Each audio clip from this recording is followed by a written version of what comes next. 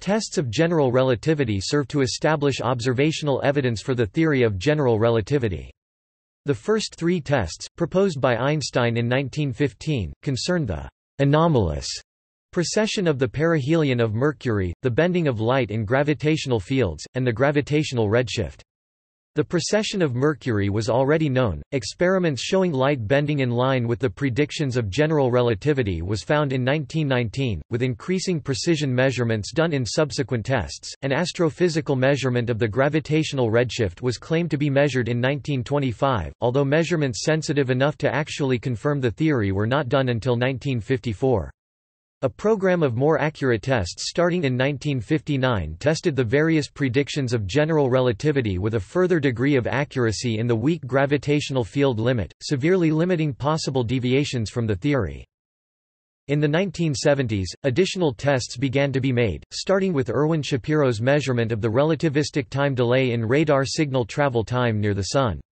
Beginning in 1974, Hulse, Taylor and others have studied the behavior of binary pulsars experiencing much stronger gravitational fields than those found in the Solar System.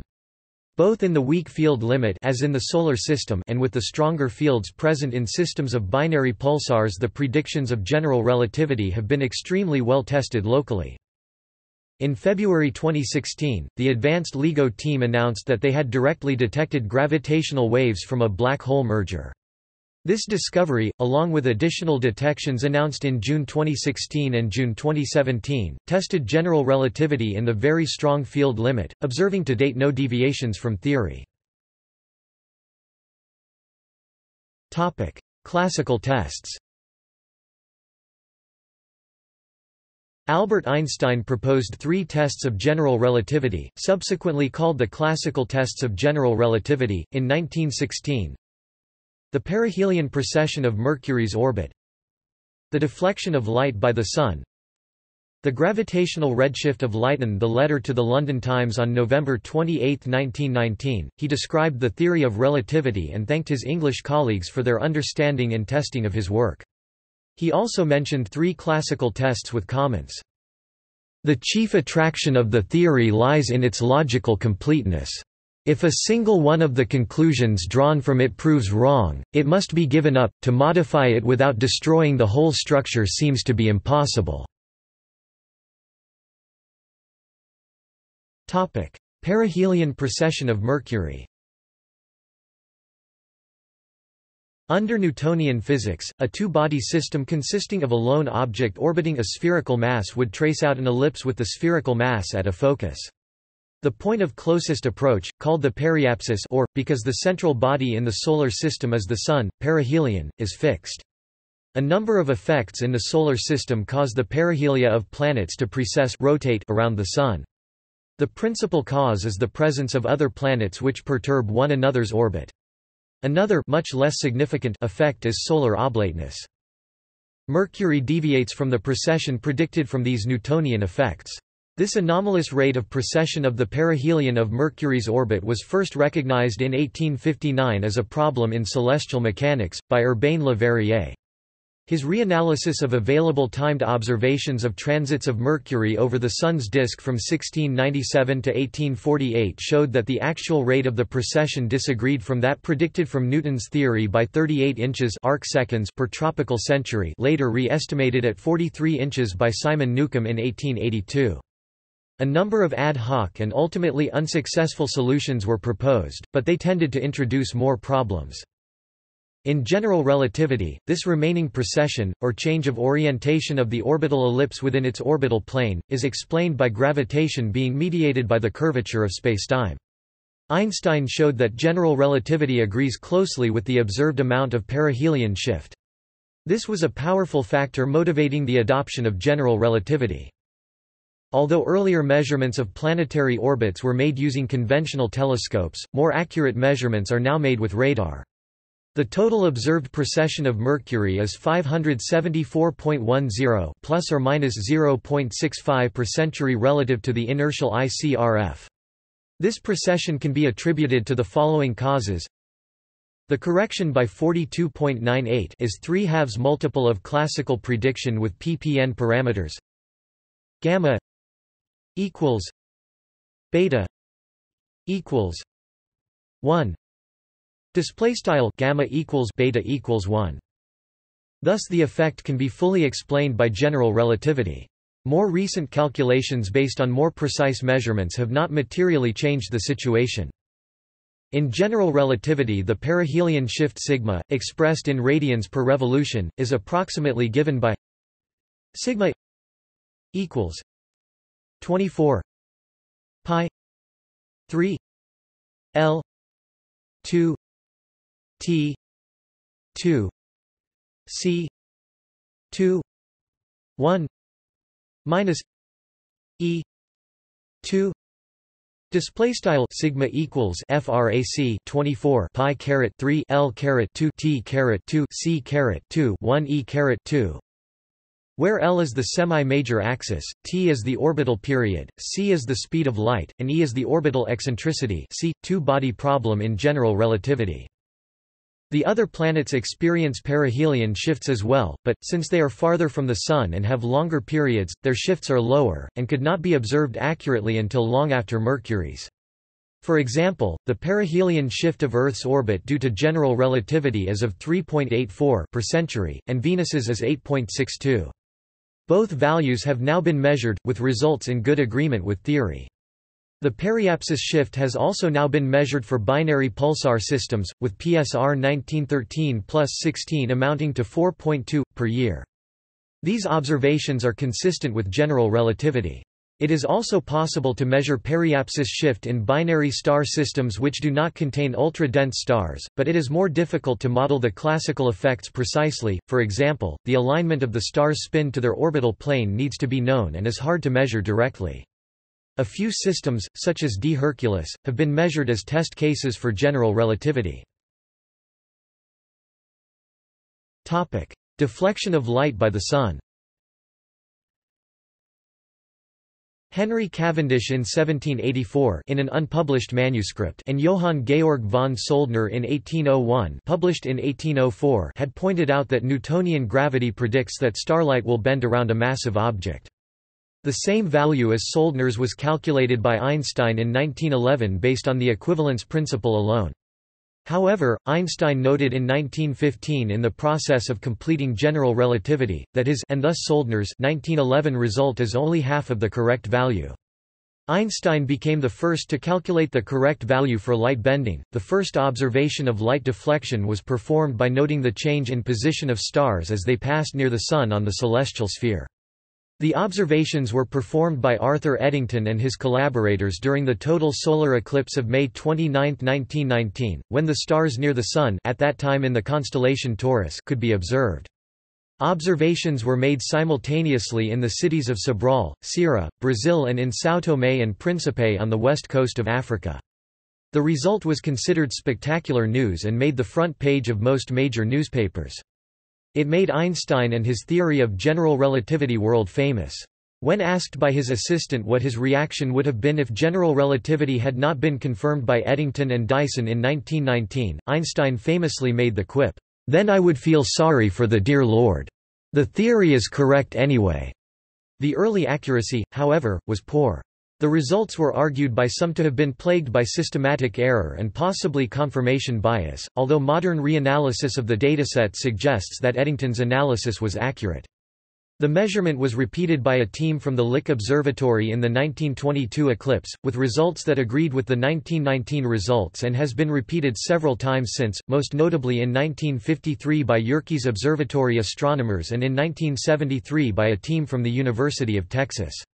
Considerable uncertainty remained in these measurements for almost 50 years, until observations started being made at radio frequencies. While the Sun is too close by for an Einstein ring to lie outside its corona, such a ring formed by the deflection of light from distant galaxies has been observed for a nearby star. Gravitational redshift of light. Einstein predicted the gravitational redshift of light from the equivalence principle in 1907, and it was predicted that this effect might be measured in the spectral lines of a white dwarf star, which has a very high gravitational field. Initial attempts to measure the gravitational redshift of the spectrum of Sirius B were done by Walter Sidney Adams in 1925, but the result was criticized as being unusable due to the contamination from light from the much brighter primary star, Sirius. The first accurate measurement of the gravitational redshift of a white dwarf was done by Popper in 1954, measuring a 21 km/s gravitational redshift of 40 Eridani b. The redshift of Sirius B was finally measured by Greenstein et al. in 1971, obtaining the value for the gravitational redshift of 89 ± 19 km/s, with more accurate measurements by the Hubble Space Telescope showing 80.4 ± 4.8 km/s. Tests of special relativity. The general theory of relativity incorporates Einstein's special theory of relativity, and hence test of special relativity are also testing aspects of general relativity. As a consequence of the equivalence principle, Lorentz invariance holds locally in non-rotating, freely falling reference frames. Experiments related to Lorentz invariance special relativity, that is, when gravitational effects can be neglected, are described in tests of special relativity. Modern tests. The modern era of testing general relativity was ushered in largely at the impetus of Dick and Schiff, who laid out a framework for testing general relativity. They emphasized the importance not only of the classical tests, but of null experiments, testing for effects which in principle could occur in a theory of gravitation, but do not occur in general relativity. Other important theoretical developments included the inception of alternative theories to general relativity, in particular, scalar tensor theories such as the Brans-Dicke theory, the parameterized post-Newtonian formalism in which deviations from general relativity can be quantified, and the framework of the equivalence principle. Experimentally, new developments in space exploration, electronics and condensed matter physics have made additional precise experiments possible, such as the Pound-Rebka experiment, laser interferometry and lunar rangefinding. Post-Newtonian tests of gravity. Early tests of general relativity were hampered by the lack of viable competitors to the theory. It was not clear what sorts of tests would distinguish it from its competitors. General relativity was the only known relativistic theory of gravity compatible with special relativity and observations. Moreover, it is an extremely simple and elegant theory. This changed with the introduction of Brans-Dicke theory in 1960. This theory is arguably simpler, as it contains no dimensionful constants, and is compatible with a version of Mach's principle and Dirac's large numbers hypothesis, two philosophical ideas which have been influential in the history of relativity. Ultimately, this led to the development of the parametrized post-Newtonian formalism by Nordtvedt and Will, which parametrizes, in terms of 10 adjustable parameters, all the possible departures from Newton's law of universal gravitation to first order in the velocity of moving objects, i.e. to first order in v c v c, where v is the velocity of an object and c is the speed of light. This approximation allows the possible deviations from general relativity, for slowly moving objects in weak gravitational fields, to be systematically analyzed. Much effort has been put into constraining the post-Newtonian parameters, and deviations from general relativity are at present severely limited. The experiments testing gravitational lensing and light time delay limits the same post-Newtonian parameter, the so-called Eddington parameter gamma, which is a straightforward parametrization of the amount of deflection of light by a gravitational source. It is equal to 1 for general relativity, and takes different values in other theories such as Brans-Dicke theory. It is the best constrained of the 10 post-Newtonian parameters, but there are other experiments designed to constrain the others. Precise observations of the perihelion shift of Mercury constrain other parameters, as do tests of the strong equivalence principle. One of the goals of the Bepicolombo mission to Mercury is to test the general relativity theory by measuring the parameters gamma and beta of the parametrized post-Newtonian formalism with high accuracy. The experiment is part of the Mercury Orbiter Radio Science Experiment (MORE). The spacecraft was launched in October 2018 and is expected to enter orbit around Mercury in December 2025. Gravitational lensing. One of the most important tests is gravitational lensing. It has been observed in distant astrophysical sources, but these are poorly controlled and it is uncertain how they constrain general relativity. The most precise tests are analogous to Eddington's 1919 experiment. They measure the deflection of radiation from a distant source by the Sun. The sources that can be most precisely analyzed are distant radio sources. In particular, some quasars are very strong radio sources. The directional resolution of any telescope is in principle limited by diffraction. For radio telescopes, this is also the practical limit. An important improvement in obtaining positional high accuracies from milli-arcsecond to micro-arcsecond was obtained by combining radio telescopes across Earth. The technique is called Very Long Baseline Interferometry (VLBI). With this technique, radio observations couple the phase information of the radio signal observed in telescopes separated over large distances. Recently, these telescopes have measured the deflection of radio waves by the Sun to extremely high precision, confirming the amount of deflection predicted by general relativity aspect to the 0.03% level. At this level of precision, systematic effects have to be carefully taken into account to determine the precise location of the telescopes on Earth. Some important effects are Earth's nutation, rotation, atmospheric refraction, tectonic displacement and tidal waves. Another important effect is refraction of the radio waves by the solar corona. Fortunately, this effect has a characteristic spectrum, whereas gravitational distortion is independent of wavelength. Thus, careful analysis, using measurements at several frequencies, can subtract this source of error. The entire sky is slightly distorted due to the gravitational deflection of light caused by the Sun, the anti-Sun direction accepted. This effect has been observed by the European Space Agency astrometric satellite Hipparcos. It measured the positions of about 105 stars. During the full mission, about 3.5 times 106 relative positions have been determined, each to an accuracy of typically 3 milliarcseconds, the accuracy for an 8 to 9 magnitude star. Since the gravitation deflection perpendicular to the Earth-Sun direction is already 4.07 milliarcseconds, corrections are needed for practically all stars. Without systematic effects, the error in an individual observation of 3 milliarcseconds could be reduced by the square root of the number of positions, leading to a precision of 0.0016 milliarcseconds. Systematic effects, however, limit the accuracy of the determination to 0.3%. Frechelet, 1997. Launched in 2013, the Gaia spacecraft will conduct a census of 1 billion stars in the Milky Way and measure their positions to an accuracy of 24 microarcseconds. Thus it will also provide stringent new tests of gravitational deflection of light caused by the Sun, which was predicted by general relativity. Light travel time delay testing.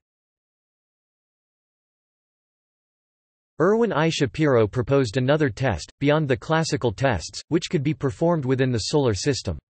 It is sometimes called the fourth, classical, test of general relativity. He predicted a relativistic time delay, Shapiro delay, in the round-trip travel time for radar signals reflecting off other planets. The mere curvature of the path of a photon passing near the Sun is too small to have an observable delaying effect when the round-trip time is compared to the time taken if the photon had followed a straight path, but general relativity predicts a time delay that becomes progressively larger when the photon passes nearer to the Sun due to the time dilation in the gravitational potential of the Sun.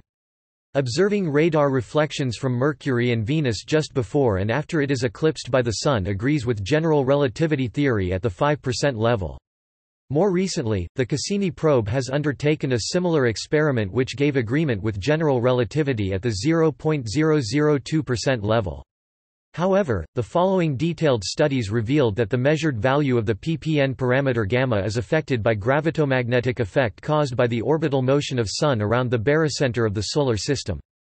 The gravitomagnetic effect in the Cassini radioscience experiment was implicitly postulated by B. Bharati as having a pure general relativistic origin, but its theoretical value has never been tested in the experiment, which effectively makes the experimental uncertainty in the measured value of gamma actually larger by a factor of 10 than 0.002% claimed by B. Bharati and co-authors in Nature. Very long baseline interferometry has measured velocity-dependent gravitomagnetic corrections to the Shapiro time delay in the field of moving Jupiter and Saturn. The equivalence principle. The equivalence principle, in its simplest form, asserts that the trajectories of falling bodies in a gravitational field should be independent of their mass and internal structure, provided they are small enough not to disturb the environment or be affected by tidal forces. This idea has been tested to extremely high precision by Eötvös torsion balance experiments, which look for a differential acceleration between two test masses. Constraints on this, and on the existence of a composition-dependent fifth force or gravitational Yukawa interaction are very strong, and are discussed under fifth force and weak equivalence principle. A version of the equivalence principle, called the strong equivalence principle, asserts that self-gravitation falling bodies, such as stars, planets or black holes, which are all held together by their gravitational attraction, should follow the same trajectories in a gravitational field, provided the same conditions are satisfied. This is called the Nordtvedt effect and is most precisely tested by the Lunar Laser Ranging Experiment. Since 1969, it has continuously measured the distance from several range-finding stations on Earth to reflectors on the Moon to approximately centimeter accuracy. These have provided a strong constraint on several of the other post-Newtonian parameters.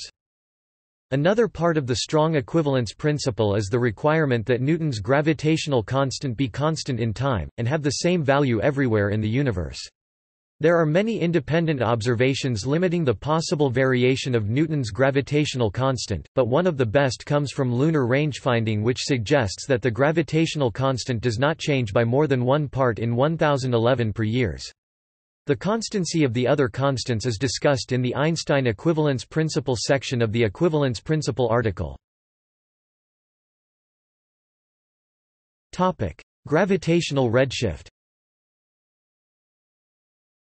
The first of the classical tests discussed above, the gravitational redshift, is a simple consequence of the Einstein equivalence principle and was predicted by Einstein in 1907. As such, it is not a test of general relativity in the same way as the post-Newtonian tests, because any theory of gravity obeying the equivalence principle should also incorporate the gravitational redshift. Nonetheless, confirming the existence of the effect was an important substantiation of relativistic gravity, since the absence of gravitational redshift would have strongly contradicted relativity. The first observation of the gravitational redshift was the measurement of the shift in the spectral lines from the white dwarf star Sirius B by Adams in 1925, discussed above, and follow-on measurements of other white dwarfs. Because of the difficulty of the astrophysical measurement, however, experimental verification using a known terrestrial source was preferable. Experimental verification of gravitational redshift using terrestrial sources took several decades, because it is difficult to find clocks to measure time dilation or sources of electromagnetic radiation to measure redshift with a frequency that is known well enough that the effect can be accurately measured. It was confirmed experimentally for the first time in 1959 using measurements of the change in wavelength of gamma-ray photons generated with the Mossbauer effect, which generates radiation with a very narrow line width. The Pound-Rebka experiment measured the relative redshift of two sources situated at the top and bottom of Harvard University's Jefferson Tower. The result was in excellent agreement with general relativity.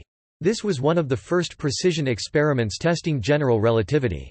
The experiment was later improved to better than the 1% level by Pound and Snyder. The blue shift of a falling photon can be found by assuming it has an equivalent mass based on its frequency E equals h f display style E equals hf, where h is Planck's constant along with E equals m c 2 display style E equals mc caret 2, a result of special relativity. Such simple derivations ignore the fact that in general relativity the experiment compares clock rates rather than energies. In other words, the higher energy of the photon after it falls can be equivalently ascribed to the slower running of clocks deeper in the gravitational potential well. To fully validate general relativity, it is important to also show that the rate of arrival of the photons is greater than the rate at which they are emitted. A very accurate gravitational redshift experiment, which deals with this issue, was performed in 1976, where a hydrogen maser clock on a rocket was launched to a height of 10,000 km, and its rate compared with an identical clock on the ground. It tested the gravitational redshift to 0.007%. Although the Global Positioning System (GPS) is not designed as a test of fundamental physics, it must account for the gravitational redshift in its timing system, and physicists have analyzed timing data from the GPS to confirm other tests. When the first satellite was launched, some engineers resisted the prediction that a noticeable gravitational time dilation would occur, so the first satellite was launched without the clock adjustment that was later built into subsequent satellites. It showed the predicted shift of 38 microseconds per day. This rate of discrepancy is sufficient to substantially impair function of GPS within hours if not accounted for. An excellent account of the role played by general relativity in the design of GPS can be found in Ashby 2003. Other precision tests of general relativity, not discussed here, are the Gravity Probe A satellite, launched in 1976, which showed gravity and velocity affect the ability to synchronize the rates of clocks orbiting a central mass, and the Haffel-Keating experiment, which used atomic clocks in circumnavigating aircraft to test general relativity and special relativity together. Frame dragging tests. Tests of the lens-Thirring precession, consisting of small secular precessions of the orbit of a test particle in motion around a central rotating mass, for example, a planet or a star, have been performed with the LAGEOS satellites, but many aspects of them remain controversial. The same effect may have been detected in the data of the Mars Global Surveyor (MGS) spacecraft, a former probe in orbit around Mars. Also, such a test raised a debate. First attempts to detect the Sun's lens-Thirring effect on the perihelia of the inner planets have been recently reported as well. Frame dragging would cause the orbital plane of stars orbiting near a supermassive black hole to precess about the black hole spin axis. This effect should be detectable within the next few years via astrometric monitoring of stars at the center of the Milky Way galaxy. By comparing the rate of orbital precession of two stars on different orbits, it is possible in principle to test the no-hair theorems of general relativity. The Gravity Probe B satellite, launched in 2004 and operated until 2005, detected frame dragging and the geodetic effect. The experiment used 4 quartz spheres the size of ping-pong balls coated with a superconductor. Data analysis continued through 2011 due to high noise levels and difficulties in modeling the noise accurately so that a useful signal could be found. Principal investigators at Stanford University reported on May 4, 2011, that they had accurately measured the frame dragging effect relative to the distant star IM Pegasi, and the calculations proved to be in line with the prediction of Einstein's theory. The results, published in Physical Review Letters, measured the geodetic effect with an error of about 0.2%. The results reported the frame dragging effect caused by Earth's rotation added up to 37 milliarcseconds with an error of about 19%. Investigator Francis Everett explained that a milliarcsecond is the width of a human hair seen at the distance of 10 miles. In January 2012, LARIES satellite was launched on a Vega rocket to measure lens-Thirring effect with an accuracy of about 1%, according to its proponents. This evaluation of the actual accuracy obtainable is a subject of debate. Tests of the gravitational potential at small distances. It is possible to test whether the gravitational potential continues with the inverse square law at very small distances. Tests so far have focused on a divergence from GR in the form of a Yukawa potential V R equals V 0 1 plus alpha E minus R lambda. Display style V R equals V underscore 0 1 plus alpha E caret R lambda. But no evidence for a potential of this kind has been found.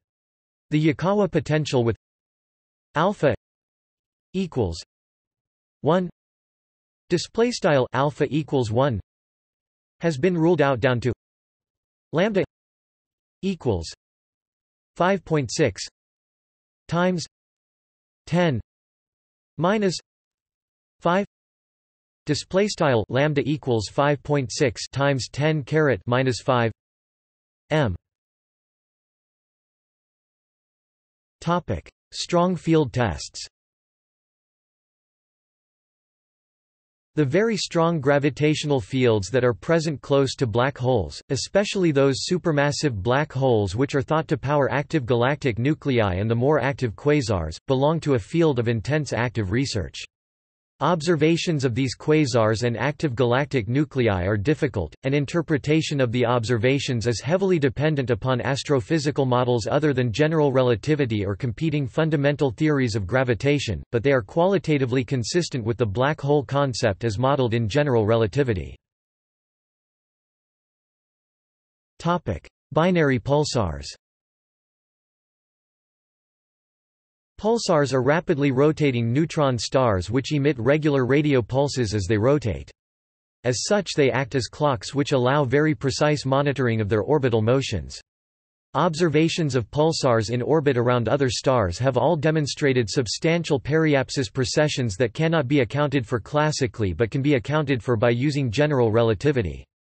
For example, the Hulse-Taylor binary pulsar PSR B1913+16, a pair of neutron stars in which one is detected as a pulsar, has an observed precession of over 4 degrees of arc per year, periastron shift per orbit only about 10⁻⁶.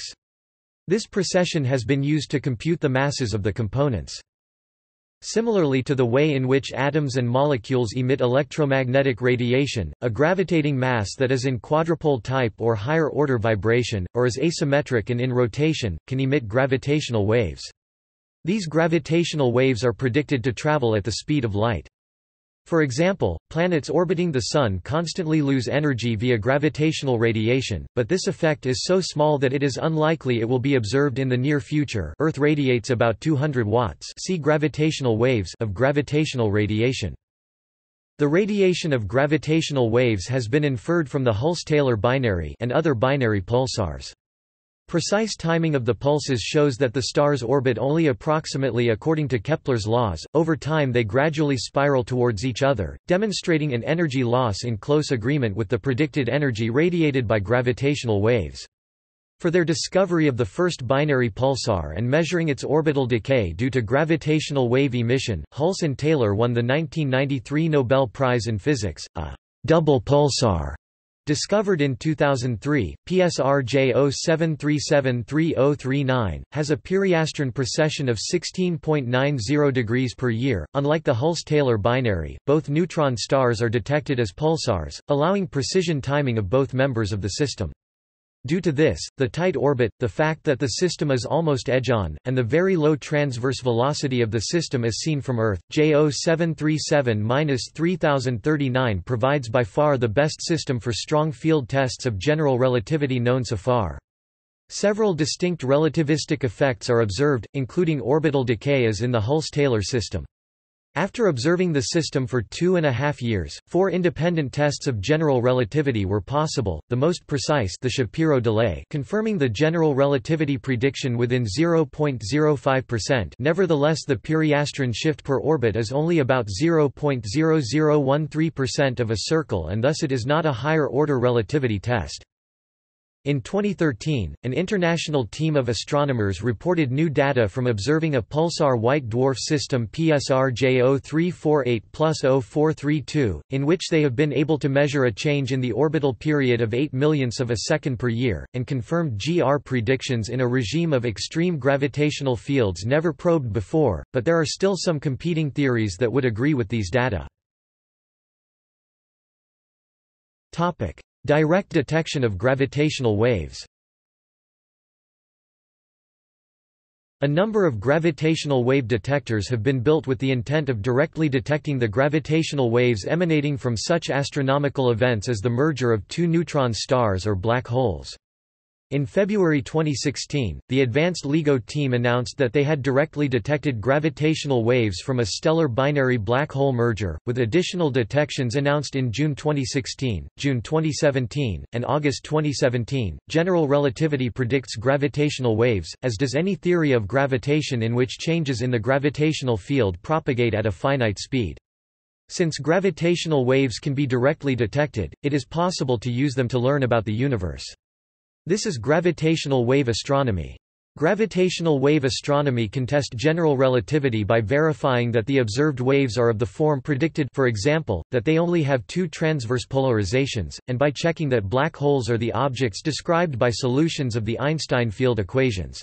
These amazing observations are the confirmation of a lot of theoretical work, including Einstein's general theory of relativity, which predicts gravitational waves, said Stephen Hawking. Gravitational redshift. Gravitational redshift in light from the S2 star orbiting the supermassive black hole Sagittarius A** in the center of the Milky Way has been measured with the Very Large Telescope using gravity, NACO and SIFO-NI instruments. Strong equivalence principle. The strong equivalence principle of general relativity requires universality of free fall to apply even to bodies with strong self-gravity. Direct tests of this principle using solar system bodies are limited by the weak self-gravity of the bodies, and tests using pulsar white dwarf binaries have been limited by the weak gravitational pull of the Milky Way. With the discovery of a triple-star system called PSR J0337+1715, located about 4,200 light-years from Earth, the strong equivalence principle can be tested with a high accuracy. This system contains a neutron star in a 1.6-day orbit with a white dwarf star, and the pair in a 327-day orbit with another white dwarf further away. This system permits a test that compares how the gravitational pull of the outer white dwarf affects the pulsar, which has strong self-gravity, and the inner white dwarf. The result shows that the accelerations of the pulsar and its nearby white dwarf companion differ fractionally by no more than 2.6 x 10⁻⁶. X-ray spectroscopy. This technique is based on the idea that photon trajectories are modified in the presence of a gravitational body. A very common astrophysical system in the universe is a black hole surrounded by an accretion disk. The radiation from the general neighborhood, including the accretion disk, is affected by the nature of the central black hole. Assuming Einstein's theory is correct, astrophysical black holes are described by the Kerr metric, a consequence of the no-hair theorems. Thus, by analyzing the radiation from such systems, it is possible to test Einstein's theory. Most of the radiation from these black hole, accretion disk systems, e.g., black hole binaries and active galactic nuclei, arrives in the form of X-rays.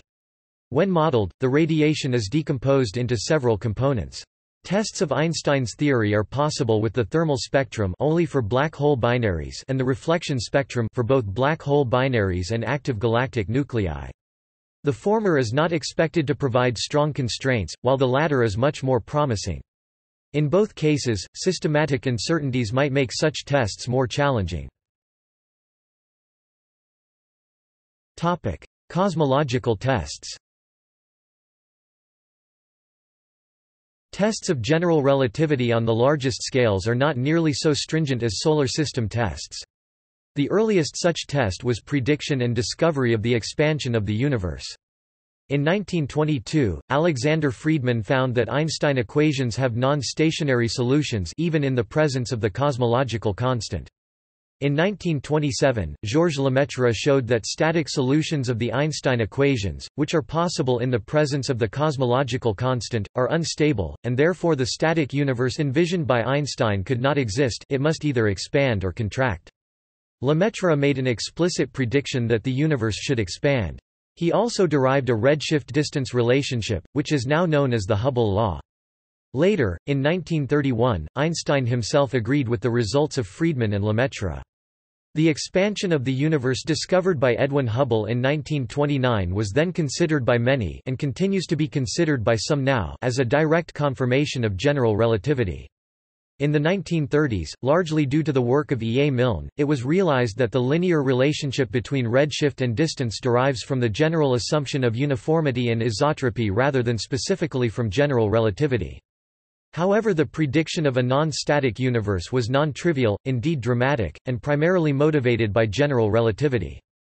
Some other cosmological tests include searches for primordial gravitational waves generated during cosmic inflation, which may be detected in the cosmic microwave background polarization or by a proposed space-based gravitational wave interferometer called the Big Bang Observer. Other tests at high redshift are constraints on other theories of gravity, and the variation of the gravitational constant since Big Bang nucleosynthesis. It varied by no more than 40% since then. In August 2017, the findings of tests conducted by astronomers using the European Southern Observatory's Very Large Telescope (VLT), among other instruments, were released, and which positively demonstrated gravitational effects predicted by Albert Einstein. One of which tests observed the orbit of the stars circling around Sagittarius A*, a black hole about 4 million times as massive as the Sun. Einstein's theory suggested that large objects bend the space around them, causing other objects to diverge from the straight lines they would otherwise follow. Although previous studies have validated Einstein's theory, this was the first time his theory had been tested on such a gigantic object. The findings were published in the Astrophysical Journal. Gravitational lensing. Astronomers using the Hubble Space Telescope and the Very Large Telescope has made the precise test of general relativity on galactic scale. The nearby galaxy ESO 325 G004 acts as a strong gravitational lens, distorting light from a distant galaxy behind it to create an Einstein ring around its center. By comparing the mass of ESO 325 G004 measures from the motion of stars inside this galaxy with the curvature of space around it, the astronomers found that gravity on these astronomical length scales behaves as predicted by general relativity. See also: General relativity, Tests of special relativity. References. Notes. Other research papers. External links. The Usenet Relativity FAQ Experiments page. MathPage's article on Mercury's perihelion shift for amount of observed and GR shifts.